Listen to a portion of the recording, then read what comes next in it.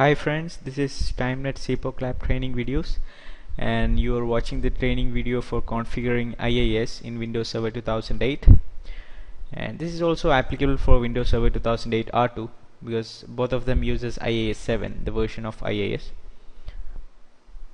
IIS is Internet Information Services, which is a web server provided by Microsoft to create and publish websites or FTP or file transfer protocol sites in your intranet or to the internet.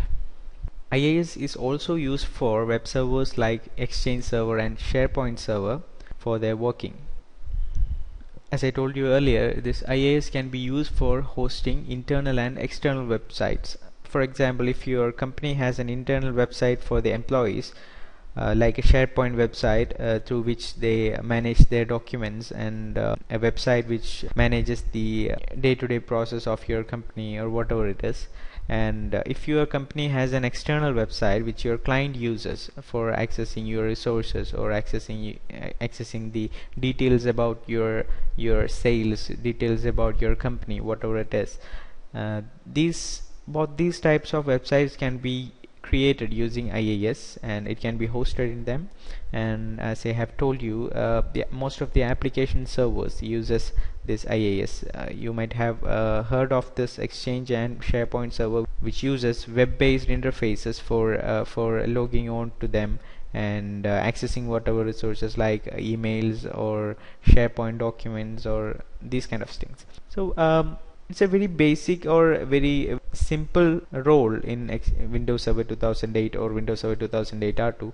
And so let's have a look at how we can install and configure this IIS to host a website. I am now logged on to a Windows Server machine to which I have not installed any of the roles. If I click on roles in the server manager, you can see I haven't installed any of the roles. I can click on add roles to add a new role. And here I can see the list of roles that are there in this Windows Server 2008 R2, and from there I can click on the web server role and I can click next. Here I will get an introduction about the web server or the IIS, what is the use of it and how can I use it.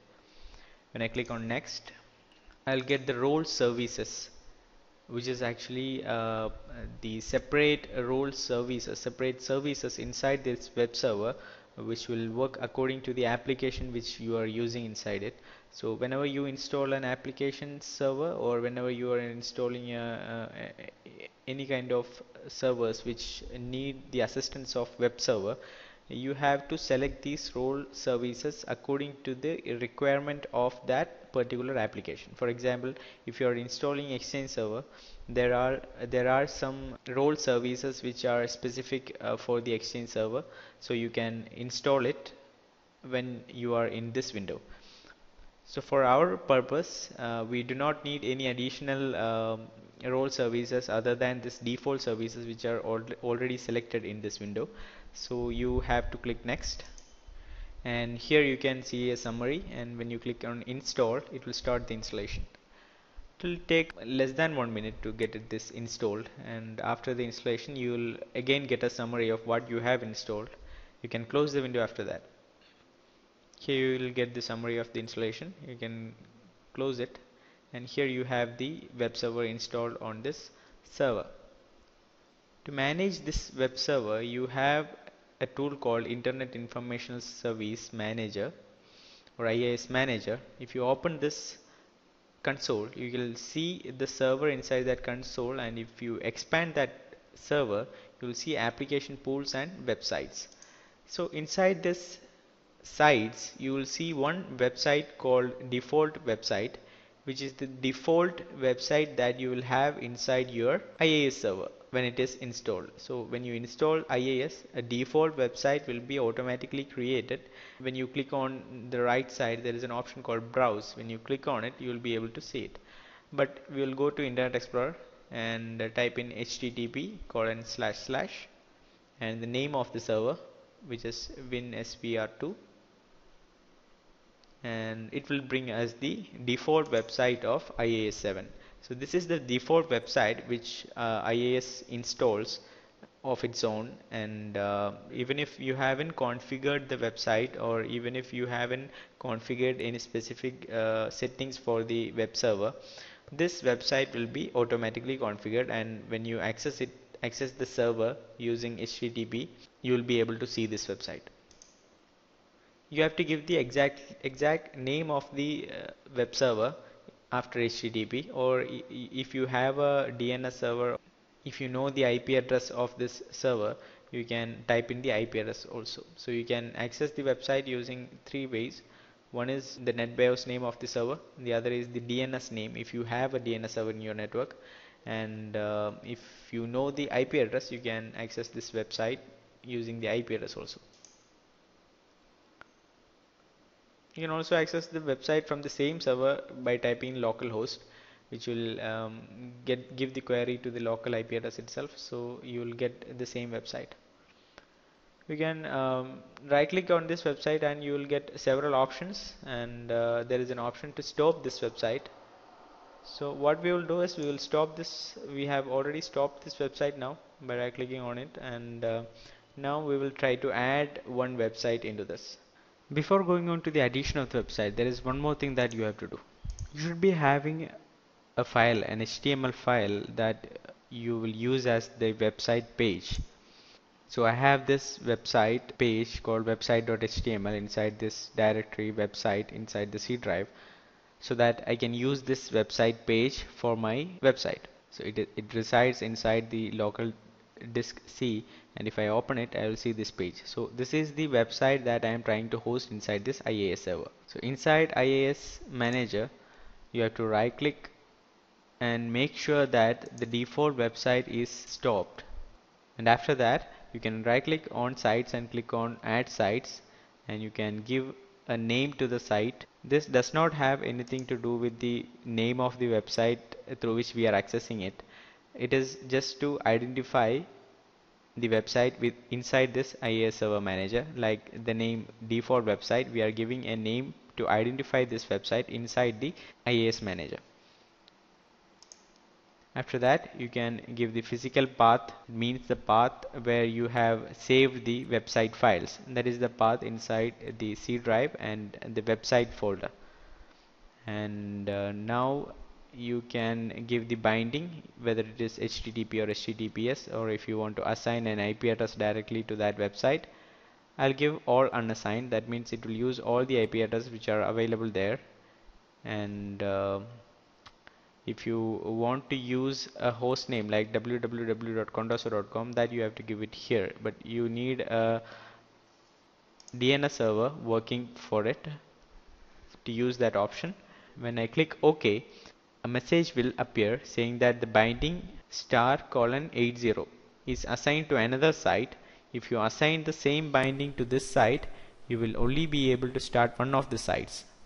So this message is related to the default website, because we are already running a website in it, default website. Even if it is shut down, it exists there in the IIS manager, and it is configured to use the *:80. That means all unassigned IP address with port 80. That is the default port of HTTP with it. So now we have a conflict because we have created a new site with the same setting, all unassigned and the port 80. So that is the meaning of this message. So you can ignore it by clicking on yes, because the other website, the default website, is already shut down, so you do not have to worry about it. So I'll click on yes, and now our website is started and running. To make sure that everything is working fine, you can just click on restart on the right side, and inside site you can refresh it once again. Now if you go to Internet Explorer and type in WinServer localhost or WinServer R2, you will get a message saying that the web server is configured to not list the contents of the directory. HTTP error 403 forbidden. If you try clicking on browse on the right side of the website, you will get the same error. This is because you haven't configured the default document of this website. That means you haven't added the file which will work as the home page for this website. So even if you have configured the directory where the website files reside, you have to make sure that the file or the HTML page which you are using as your home page, which should be added to your default document. So I'll open the default document, and you can see the default list of home pages there. You can click on add to add the new one, and give the name website.html and click on OK. And now just refresh the website, and if you click on browse, you'll be able to see the website that we have configured. So this is how you can configure the website. If you type in the name also, you will be able to see the website. So our web server is up and running right now. Now we will go to a client machine, and we will see how we can access this same website from a Windows 7 machine which is running on the same network. I'm now on a Windows 7 machine, and I'll log on as an administrator or any user I want.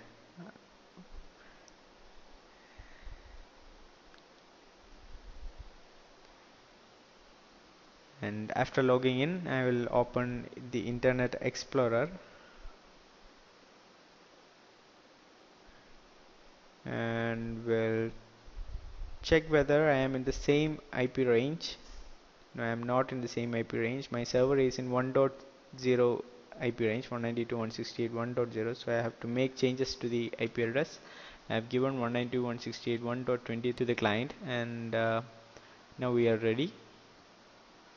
We'll go to Internet Explorer and type in http://192.168.1.10, which is the IP address of my server, and I'll press enter, and I'll get the web page that I've created inside the server. So I am able to access this website in the LAN. I am using the IP address, and it is all working fine. So this is how you install, create and manage your website using IIS. This is the basic settings for IIS. You can do a lot more than this using Internet Information Services in Windows Server 2008 or Windows Server 2008 R2. But in this video we just watched how we can install and configure a basic website inside IIS. I hope this was informative for you, and thank you for watching. For more video and online trainings, please visit www.timenet.co.in and our Facebook page for our real-time training facility, the CpocLab. You can visit the Facebook page at www.facebook.com/CpocLab, and you'll get a lot of information about technology that we are using there. Thank you once again for watching.